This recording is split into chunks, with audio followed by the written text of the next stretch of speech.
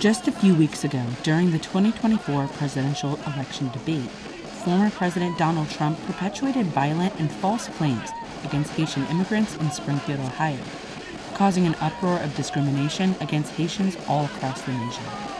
On Tuesday, the Haitian community and their allies stood in solidarity and let their voices be heard during the Stop Discrimination rally at the Embrace statue in Boston Common. In this moment, we've all have come together to stand up as Americans and say enough is enough. Yes. And to stand up with the people of Ohio, yes, who are suffering right now. Sadly, today, the same forces that once sought to keep Haiti enslaved are now using the tool of othering, painting Haitians, Black people, immigrants as somehow less, as if we are not worthy of respect or deserving of humanity. And we know that's a lie. Yeah.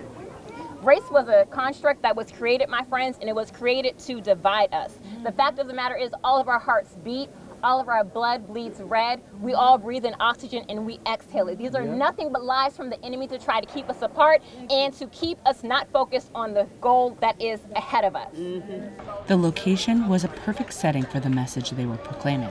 Stop the lies, stop the hate, and treat our immigrants with respect. After all, their contributions to this nation are innumerable. And I'm not just here to support the Haitian community. I'm here for all of us. Yeah.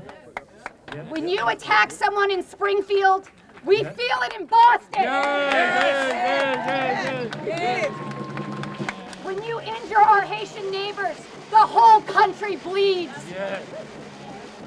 As Dr. Martin Luther King Jr. said, we all have inherent dignity, and nobody can take that away unless we relinquish it.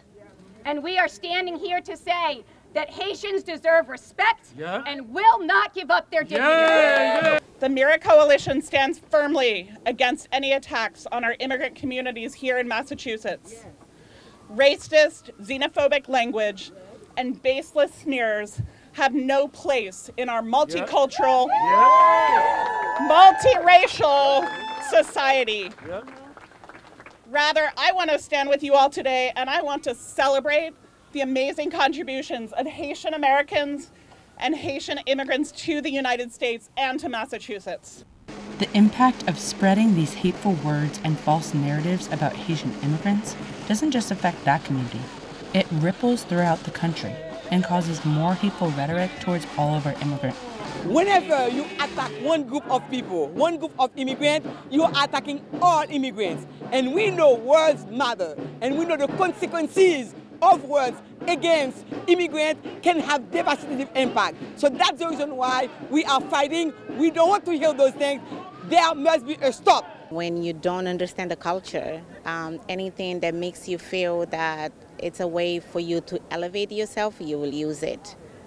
Besides any political affiliation that you might have, at the end of the day you need to be human, and you need to understand that any statements that you made that affects people's culture in an everyday life is something that has a negative impact. It's completely wrong to use Haitian people as a political chip in a game that we hope he is going to lose, that they are going to lose. We've seen it time and time again. We punch down on immigrants because they oftentimes don't speak the language, or we feel like they aren't organized. But I think we heard it all today, that our immigrant communities are organized and we stand together in unison. Gathering at the Embrace statue and standing in unity sent a powerful message. Hate and discrimination have no place in this country.